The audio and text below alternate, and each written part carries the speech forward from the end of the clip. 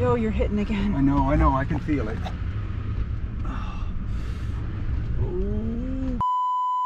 we're gonna tear up our trailer. We had an incident in a campground. A really close call.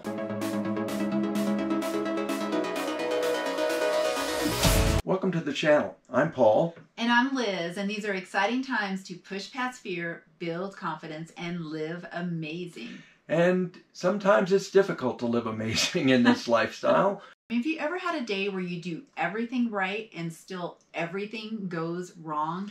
It was one of those days. We have some tips for you as to how to get through bad days, even if you are doing everything right. Let's tell you the story first of what happened. So we had never been to a campground called Idlewild in California, and it sits on a mountaintop at almost 7,000 feet. And it is just gorgeous. Now, this campground was probably built 50 years ago, and it really makes you think of that time 50 years ago. But also, and here's what we didn't know, the roads are narrow and the sites are small. Yes. Yeah. It was set up for campers from, like you said, 50 years past. And yeah, think of Fred and Wilma Flintstone and their little camper, and that's pretty much what this campground's set up for.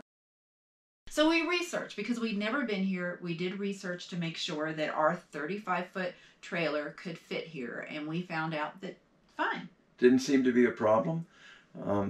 There's another park here in California where they say if you're over 32 feet, call, because there's a chance there isn't a spot for you there. So, but there's none of that here. Yeah, and there are spaces for our rig. We just had a couple little incidents trying to find those spaces. So we get to the park at the entrance. Yeah, after a long day of driving, we left Wickenburg, Arizona. We were staying with a friend of mine, Jerry. Hi, Jerry and Debbie. We left there in the morning and drove all day to get here. It was about a 5-hour drive. Right, and then the last 40 minutes is 30 miles an hour up the mountain. I mean, and it really is beautiful. It's a pretty drive, but it is steep and lots of switchbacks. I actually took over driving because I didn't mind it. Yeah. It was a little stressful for Paul. I get a little stressed in those situations. So then we get to the gate where it's a Thousand Trails campground. For those of you that are interested in Thousand Trails, we've done a different video about Thousand Trails. But we get there and we check in, and how does that go? Nice young lady at the gate, very helpful. We asked her about cell coverage, and she said, well, if the best is up, she pointed to an area on the map, and you just take this road and just keep going straight, and it'll lead you to it. Mm-hmm. Well, that was problem number one. Right. So, we're not knocking the Ranger, but she was not an RVer, and she saw our RV, and for whatever reason didn't say, you shouldn't go down there. Yeah. After you cross this one intersection, there's actually a sign that says if you're over 30 feet, you shouldn't be going this way. Now, we're 35 feet plus our truck, so we're probably 55 feet. And that sign really should be... is on the wrong side of the intersection. It's at the point of no return. Yeah. So we get going up this road, and we see it's very narrow, and there's trees on the edges, and Paul has to do a Houdini U-turn. We realize we can't go any further. I had to back into this drop-off area to be able to turn around. And we have a bike rack on the back, and the bike rack's like digging a hole in the dirt, just trying to get us to turn around. So that was really stressful. Now remember, when you're planning your days and you're going to arrive at a campground, you really want to make sure that you arrive at a decent time. And you definitely don't want to have a full day of driving and it be late at night, because you're going to be on stress overload. I mean, we were lucky that it was 2 o'clock. We'd had a relatively, moderate day as far as stress. Yeah. But that U-turn was awful. That was the beginning. That was just the beginning of it. We were just awful. So I had the map, and he's driving, and I said, we're not going to make any turns. We're going to go around the perimeter of the campground and get to where the majority of the campsites are. I don't want to have to make any more turns, right? Right. So we did that. Now we're on another road that's steep and narrow, but doable in our rig, so that's not a big deal. We get to this road that we need to turn left on. It's our only choice. Otherwise, we're going to be going in this awfulness again. We need to make this left turn. It would have led us into that same section that we just got out of. We needed to turn left, but what was going on? There were some trees being cut, and they had, the tree grinder in the middle of the road. They have to do. This area is heavily wooded, and they've got to trim the trees. So we're not mad at the tree guys. It was just the timing, and that road was going to be closed for 2 more hours. We can't block the road. Right. Yeah. So now we're in a pickle. Yeah. We're in a pickle. Yeah. So we're stuck again, and already stressed. And I'm looking at either backing a 1/4 of a mile down a windy road, which isn't going to happen. Uphill. It would have been uphill too. Yeah. One of the things we did was we got out and we walked up and assessed the situation. Yeah. There's a grade change. So what the situation was is the hill goes up to a T-junction. And the hill goes up, the T-junction's flat, so a big grade change. Yeah, huge. And I thought if I went far enough left, I could make the turn. To turn right on that T. Yeah, and I was wrong. Yeah, so here's the other thing that we did was we slowly went and made the turn. We had our windows open, and we heard a bump. Like a thunk, right? Yeah. So that's the other thing was we stopped.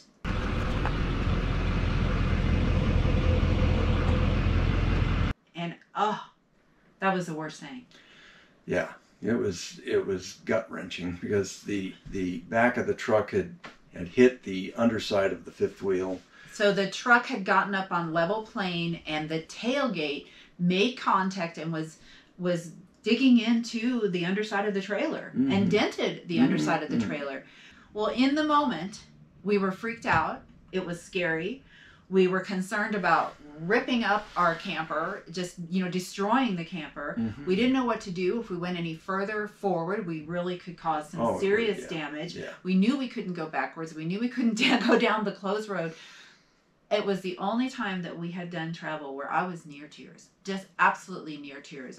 Well, it didn't do any permanent damage.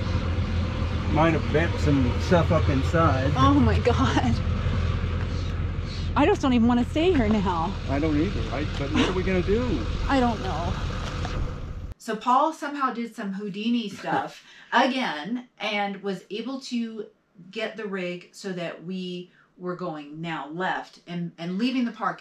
We did do and learn some great things. And so the first tip that we have for you if you get into one of these situations is don't make a rash decision. Right, because after that, we both said, let's just leave this campground. We're not going to come back. We can't deal with it anymore. Yeah. We just have to get out of here. Yeah. I just didn't think at that moment, there was anything that we were going to fit into. We just felt like we were done with the campground.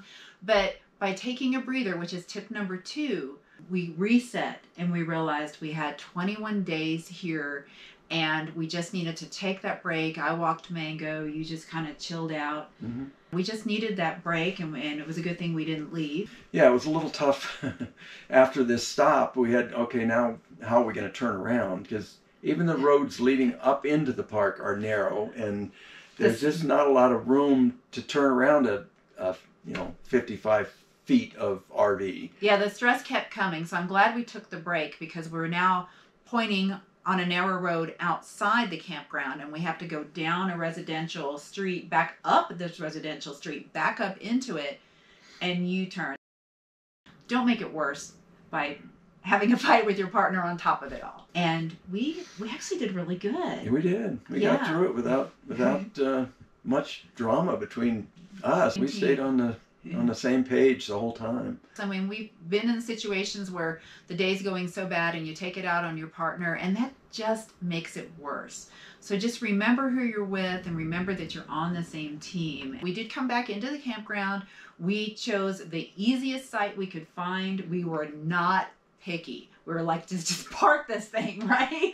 But it turned out to be, we're in a great spot. Oh my gosh, we love our site. Yeah. It's really great. We have this whole section to ourselves. So the site we're in is surrounded by a lot of sites. I haven't counted them, but there's, 10, 15 sites around us. Right now, we're the only one in one of the sites. And the weekends, this past weekend, it filled up. I think there was one open site come Monday morning, they were all gone. So for us, that's awesome. You know, we have friends and people we can socialize with, make new friends on the weekend, and then we have this solitude that we really love during the week. Once you get settled, take some time to celebrate. Right. We did the most minimal setup possible. We did not put out the patio mat. And I think this is really important. We both sat down. We had a little bit of sangria or beer or something, and we took a break. So be easy on yourself and let yourself celebrate that you're here and take another breath. Yeah, you made it without without tearing up anything permanently. Right, which leads us into tip number 5, is counting your blessings. It could have been so much worse. The only damage we did is on that U-turn that I had to do, the first U-turn that I had to do when I had to back into that drop-off.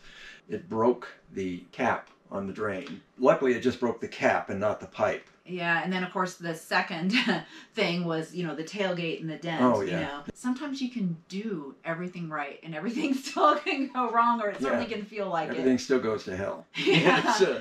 So we'd love to hear from you. I'm sure you have a story. If you have been camping for any length of time, you will have a story like this. Yeah, yeah. Tell us your story about, you know, getting trapped on a dead end road, and I'm sure that's happened. Yeah, If you've camped for any length of time, you have probably had that happen to you. Or you've driven down the road and your sewer hose is following you, just kind of dragging you down the road. You really haven't been a camper until you've done that. Yeah. So we want to hear your stories, and we still love RV life, and I think that's the main thing. Yeah. So. Yeah. Nope, we're not stopping because of any of this. I mean, it's just, you know, stuff happens. Right. And we also want to invite you to join the A-Team, because we do have a great community of campers and wannabes and people that just want to hear more about RV life. And we learn so much from you. So absolutely, by subscribing, you become part of the A-Team. You become part of our community. Yeah, please join. Hit the subscribe button and ring the bell and come along for our ride. Yeah, perfect.